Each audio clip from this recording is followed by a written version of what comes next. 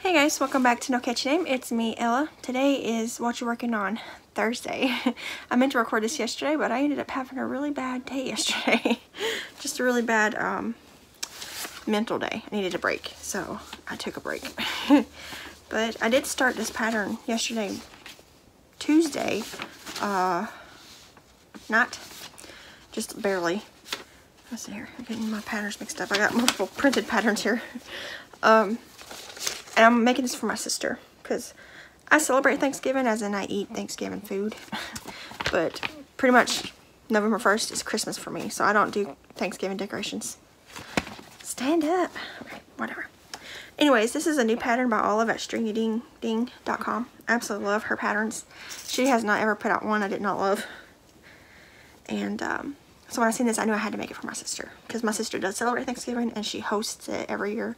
That's where we go to eat. On my side of the family, the Thanksgiving meal, we all meet at her house, and then Devin's dad fixes it on Devin's side. Anyways, this is a cute pattern that she just came out with recently. I didn't print the first page because I only print the pages of the pattern. That's actually, the pattern. But it's a turkey. Do I have a picture of him? Okay, there's kind of a picture of him in the process. So it's just a cute little amigurumi turkey that I thought my sister would like. So I pulled out a bunch of scrap balls and started working on it. They are all red heart, except one color. I'm not sure about all their names. But here's his little body. Little tiny safety house. He's made like a ragdoll in 2 panels, and then you stitch them together. So there's his little body. This is Cafe Latte. Red Heart Super Sarah Cafe Latte. And then I did make his tail feather. I think I overstuffed it just a little, but that's okay. But this orange is Premier Just Yarn from Dollar Tree. And then there's a green, the brown, the yellow, and the red are Red Heart scraps. This is Cherry Red, gold or something like that. This is coffee, and this is either evergreen or patty green or one of those greens for my heart. But yeah, so he's halfway stuffed with all the tails from all these colors. And then the rest of it's stuffing, and I think I got a little carried away with the stuffing, but it might also help him stand up because it'll be sewed on there like that. So I think it might help hold him, up. I don't know. We'll see. But I still have a little bit of pieces to make of him. I gotta make his arms, his beak, and his gobble. So I gotta make 2 arms, a beak, and the gobble red thing, and then he'll be good to go after I put them all together. But definitely check this pattern out. It's cute. It's been fairly easy. This is also made like a ragdoll. It's 2 panels that you sew together.